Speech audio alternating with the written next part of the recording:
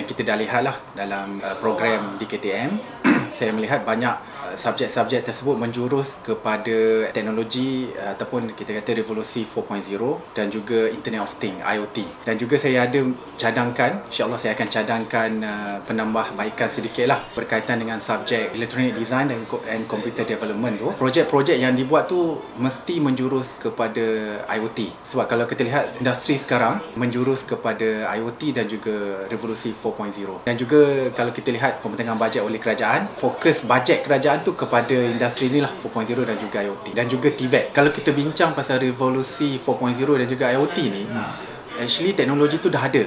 Memang dah ada. Kita hanya macam rebranding sahaja.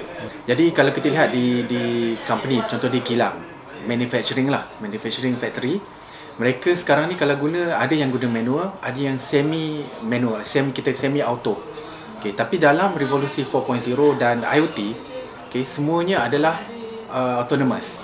Okay, either kita gunakan robot, okay, ataupun sistem tu sendiri adalah autonomous.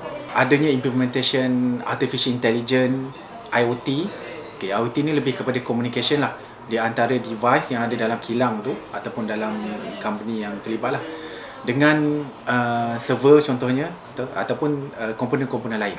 Kalau kita lihat benda dah, platform dah ada, okay, tapi cabarannya macam mana kita nak buat fully autonomous system di kilang dan juga di company yang terlibat lah. Sebenarnya benda bukan benda baru. IoT, revolusi 4.0 bukan benda baru.